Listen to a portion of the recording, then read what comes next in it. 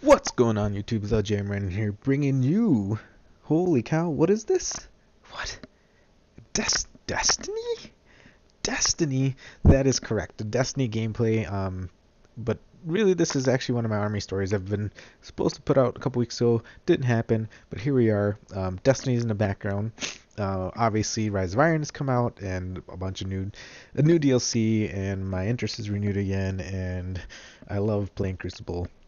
Crucible's so much fun, especially right now. Iron Banner's going on right now, so I have a bunch of gameplay footage from that. I was in a six-man platoon, not platoon, squad. God, getting World of Tanks and Destiny all mixed up. Six-man squad for a fire team, and yeah, there's got a lot of good gameplay on during that session. I think we went like 6 games in a row where we didn't lose.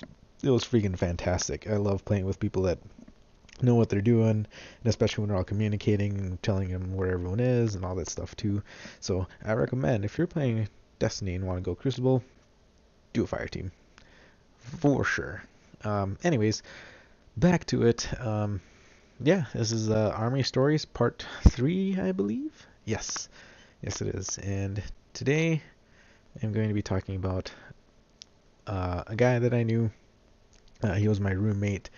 And yeah, so the people, if many of my friends watch this video, or any of my army buddies watch this video, they know I only had one roommate, so they kind of figure out who it is. I'm not going to use his name, obviously. But anyways, yeah, so me and this buddy, we'll call him George. Yeah, George. George sounds like a good name. So George and I, we were buddies. We came into Baumüller, Germany, which where I was pretty much stationed for my army career. Came there together. Well, got there at the same time. And sure enough, we both got sent downrange together too. He was this big old guy from Texas, and really cool dude. Super into working out. It was hilarious. So into working out, and just the funniest guy ever. Super nice guy.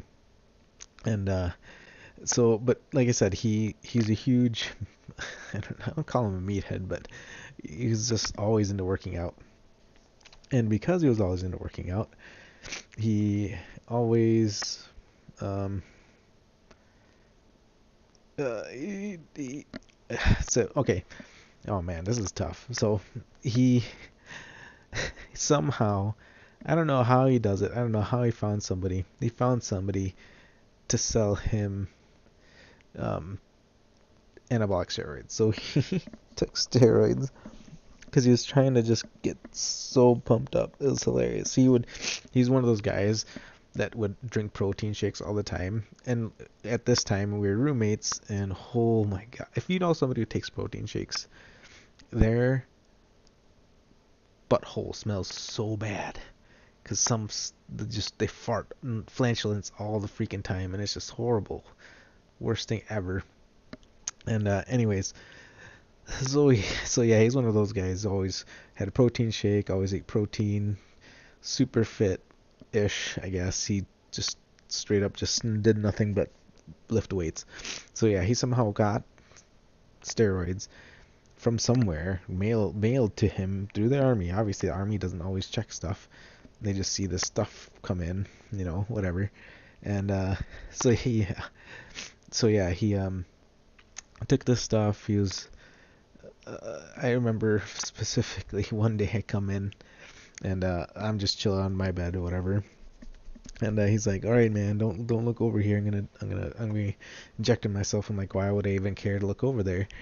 That's kind of weird to say, but whatever. And then like all of a sudden I hear this grunt, and like, oh, I'm like, what the heck is going on? Well, when you inject steroids, apparently you have to get it right in the muscle, and this needle was right in the muscle. Well, if you've never done it before, not used to it, it hurts. So he's like sitting there, he's like, oh, lunged over with this freaking needle sticking out his butt, off his butt cheeks, and just the funniest thing ever. This dude was hilarious. And then there was another time, so in the army, when you re-up is when you decide to extend your contract. He extended his contract, and he got a huge bonus. He was super excited. And what's the first thing he wants to do? He wants to go spend his money spend his money in Amsterdam. So he comes in the room, he's like, dude, we're going. I'm like, going where? He's like, we're going to Amsterdam. I'm like, psh, are you paying? He's like, yeah, I just got my bonus in. I'm like, psh, all right, I'm down. I'll let you pay for me. So he paid for our tickets down there. He paid for the hotel room. He paid for everything. So if you don't know, Germany, like in Europe, you can basically get anywhere on the train. Pretty much, yeah, on the train. You can get on any train and cross nations, cross borders. You don't need a passport or anything. Just get on a train and go. So it was really cool. We took the train all the way into Amsterdam. It was an awesome trip. We get there. We get our little hotel room. And so yeah, we go there and then we start walking around. We basically just walk around, go wherever, and we go to a cafe. So if you know in Amsterdam, they have cafes, and the cafes, as you would think, Amsterdam does sell some questionable stuff. I'm not gonna tell you what exactly that stuff is. If you're old enough, you understand exactly what I'm talking about. If you're young, don't ask your parents. Anyways, so yeah, so we decided to get brownies and a milkshake, which were actually really, really good. Tasted fantastic. And then, um, and then we proceeded to go back to our hotel room. And yeah, so we go back to our hotel room. On the way back, we pass this shop. So the shop sells a specific type of food, if we're to say, I guess. And this food happens to be a type of fungi. Um, so if you are old enough to understand what I'm talking about, you know exactly what kind of fungi, what this fungi can do. And the type of fungi. He had a bunch of different ones. And so he went in there to get something. So I'm waiting outside, whatever. And he comes out. He's like, oh, dude, I got these things. I'm like, do you want some? I'm like, no, I'm good. He's like, they're called philosopher's stones. So I'm like, why are they called philosopher's stones? He's like, I don't know, but the guy said they were good. And I was like, whatever, man, it's your life. So he proceeds to down the whole bag. I'm like, I don't know if you should have done that. He's like, oh, I'll be okay. So as we're walking back to the hotel, I want to walk around and look at more stuff, whatever. So we're walking around, and all of a sudden he starts just freaking out, like looking around, and starts freaking out. I'm like, dude, are you okay? He goes, dude, we gotta go. I'm like, go where? He's like, we gotta go back to the hotel. I'm like, why? I want to keep looking. He's like, we just gotta go. I'm like, oh, fine. So apparently he's tweaking out on me. I can't enjoy the city. And so we start heading back to the hotel room. Well, when we first got to Amsterdam, it was early, middle of the day. Lights were on, like sun was out. It was a beautiful day, no clouds or whatever.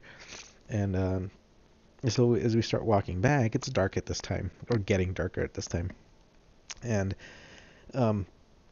we start heading back to the hotel, and I look around, enjoying the sights. But then as we get closer to the hotel, I'm looking at the windows, and all of a sudden I see this woman, and she is in lingerie, chilling on this chair, just in the window. I'm like, what the heck is this? And a red light behind her. So once again, if you're old enough, you understand where we were. And yeah, well, it turns out, and our hotel, I think, was just like around the block. Well, it turned out that we ended up getting a hotel in the red light district. And you can't tell you're in the red light district until late in the evening is when all the girls come out and the shops are open for the ladies of the night. And it looks like a regular place in the middle of the day. You don't even notice it. So sure enough, I look around and realize we're in the red light district. And it's the funniest thing in the world. And it's really a culture shock, really, because you don't realize that that type of practice is completely legal in Amsterdam and in certain parts of Europe. So to see it just like displayed out in the open like that is really a weird experience. You don't get to see that for sure in the States. Absolutely not. Well, unless you go to Nevada or whatever, Las Vegas, the outskirts of the city or whatever.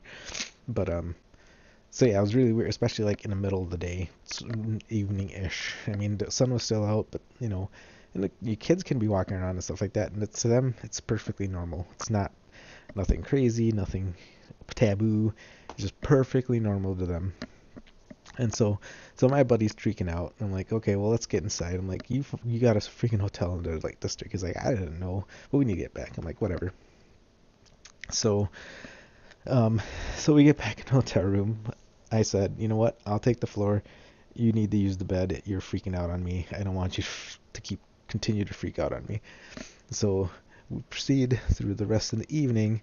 Is me on the floor trying to get some sleep, and he is continuously moaning and groaning and like talking to himself and screaming, completely tweaked out of his mind. Holy cow, did he have a bad trip? I look back and I'm like, maybe I should have handled it a little bit better, but I kept laughing the whole time. Um, Finally, he falls asleep. Finally, I fall asleep.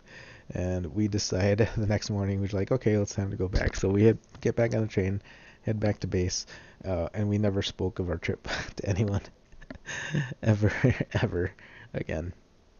So yeah, it was a weird experience. The guy was awesome. He was a really cool guy, but questionable decisions, questionable choices on his part.